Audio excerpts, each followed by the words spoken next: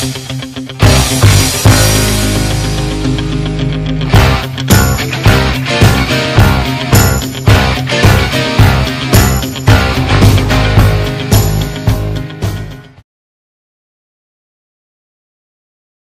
right, let's talk about price. So why should you spend $139.95 on this frame? The reason is what you get out of it, return on investment. This is a high-end frame and you are getting an absolute ton of features and functionality from this thing. So I'm going to go through the feature list and explain each part one by one. And additionally, it's not just the product itself and what it can do. It's the people who are backing it. And that's true with any product, right? If you go and buy something from China and it comes to you 2 weeks later, that's it. You're on your own. That's what you got. And whatever mishaps happen, if it doesn't work right or whatever, for the most part, you're pretty much screwed from most overseas companies. That could be true with even companies based in the United States. You know, some of these people don't support their products very well. We're different. At Catalyst Machine Works, this is our absolute passion. We live and die for this stuff. Well, we don't die for this stuff, but we live for this stuff. And we just love it. And we take it personally when something doesn't work right, right? If there's something that goes wrong with one of our products, we are going to do absolutely everything in our power to make it right. That's the way that we work. All right, one of the very exciting features about this frame that is different than a lot of the frames out there is the power distribution board. So let me set this guy off. This is the bare frame. I've taken out the screws that hold on the PDB bay, and we'll just remove it. So that way you can see well, this is the bottom of the board. But, you know, we integrated our power distribution board into this frame. And so that in and of itself is really special, because when you are trying to connect in your camera, your FPV video transmitter, and your OSD, you know, all your ESCs, things like that, you want something that is centrally located and is really simple to use, something you basically just plug it all into. And that's how this board works, is you plug in your video camera, you plug in your video transmitter, you wire in all your ESCs, and you even plug in your OSD. It's one central location. There are filters in line with all of those things, so you get clean power. You don't get video interference from voltage spikes and things of that nature. So that is a really cool feature of this thing. You can see here are these are some step downs. So these are for accessories. So for instance, this 5-volt step down you can use to go to your flight controller. If you have some LEDs, you have 12-volt step down here. These are also filtered as well. So that is a really neat feature of the Speed Addict 210-R.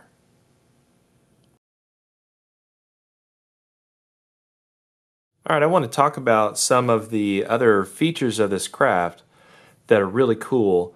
The first thing I'll talk about is the camera mount, the HD camera mount.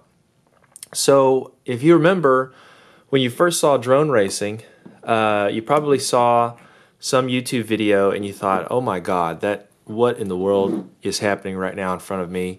I have to get into this. I got to get into drone racing. It's the coolest thing ever. And so that's why you're watching this video here.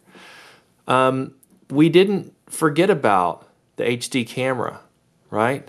Even though this is a race-specific craft, and if you want to go absolutely the fastest you can possibly go, you don't run with a heavy camera. But you're going to anyways, because you want to show off how awesome you are. See, I said awesome again. I'm sorry. So we focused on making a really, really good HD camera mount. So that's what you're looking at here. This camera mount is made of a material called TPU. And TPU is a very durable material, but at the same time, it's allowed to flex. So what makes that important? Well, when you crash, right, you're impacting this mount, that's going to allow the mount to flex instead of break like brittle ABS would break, for instance, ABS plastic. In addition, the properties of this thing for anti-vibration are excellent. It tends to soak up vibration like a sponge. And so when we go out and we fly with this machine using this camera mount, the footage is absolutely stellar. There's no jello. It's just crystal clear, beautiful footage. And so the way that this thing works is you just put the camera in, slide it down. Gotta get this right now. There is a strap that runs through here, right? Comes out the other side. You put this little piece around the lens, the strap comes around, you loop it around, you tie it down. That holds this camera in, but it's very easy to take out. So you can just take this strap off and take the camera out of the mount. Now this particular mount you're looking at is for a Chinese clone. It's called a Yi, something Yi. I can't ever pronounce the first word, so I call it a Yi camera.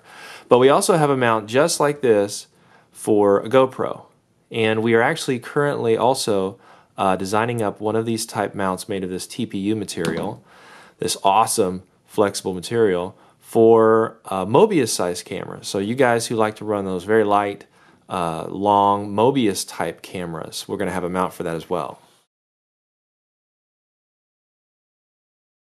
All right, next up on the list is the XT60 connector pass-through. So that's it there, this little rubber grommet and the mating carbon fiber material on the top plate.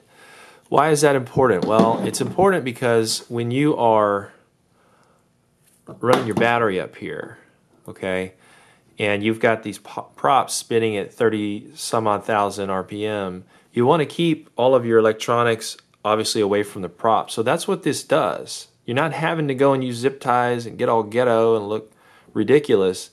No, it's designed into the frame. It keeps it nice and tightly up against the side of the fuselage. And so this connects in here.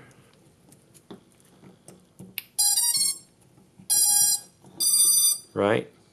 I don't have the battery strapped down right now, so I'll just position it. But that's how it works. That's how it looks. It's a very efficient way to do it. Keeps the wiring down to a minimum, so it keeps the weight down. And it's a really cool feature.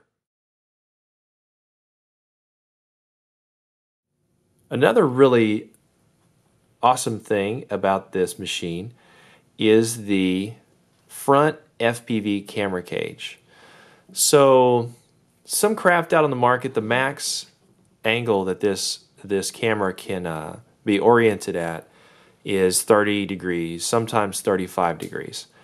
In our machine, you can get this camera up to 45 degrees of tilt. And the reason that's important is as you get better and better at this, you start realizing that you're holding a higher angle, which means you're sustaining higher speeds. If you can't get your camera looking down track, you're finding that you're constantly looking at the ground and you're always having to peek up sort of to see where you're going.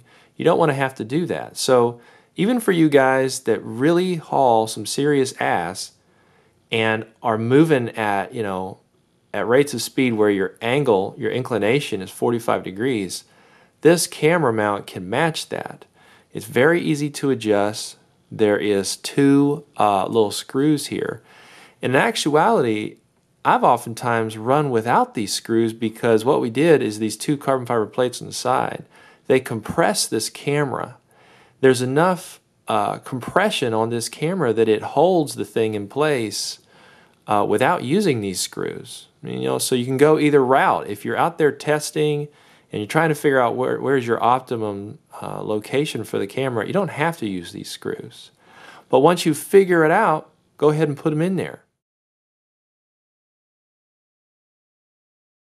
All right, the next thing I want to talk about is the components that you can use to build this thing up. So when we designed it, we didn't want it to be unpractical, right? So this is a race-specific craft designed to compete at the highest level performance that is at the same time practical.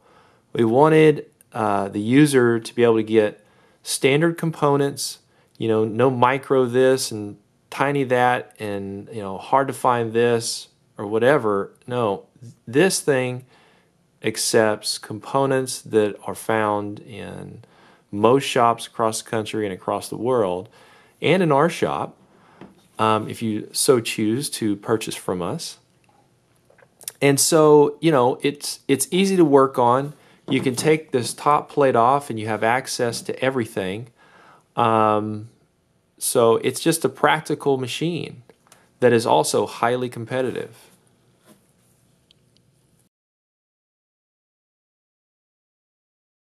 I want to talk about this antenna mount back here. Okay, this antenna mount sets the RC antennae at the optimum angle, right? The optimum angle is 90 degrees on this antenna mount. In addition, they're sitting back at, I believe this is 40 degrees backwards. That's important because when you are traveling forward at your inclinated orientation, you want these antennae to be sitting up straight is the ideal orientation. The next thing is the material that it's made out of. Now this is one of our prototypes. This is actually my prototype that I fly. But this right here is ABS plastic. Okay, our production versions of this frame are going to be using TPU. So the same material that I talked to you about that the camera mount is made of, this very durable, flexible material. So what that means is that when this thing crashes and it flips over and it smacks into this this antenna mount, that TPU is not going to crack and break off. It is going to flex and give. And so it's very resilient to damage from crashes.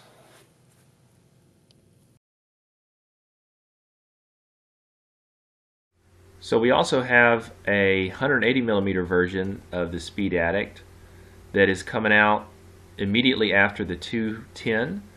This is the 180R, and this guy got the exact same design treatment as the 210, its bigger brother.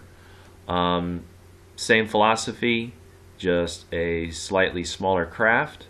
So let me go ahead and show you where the center of gravity exists on this machine.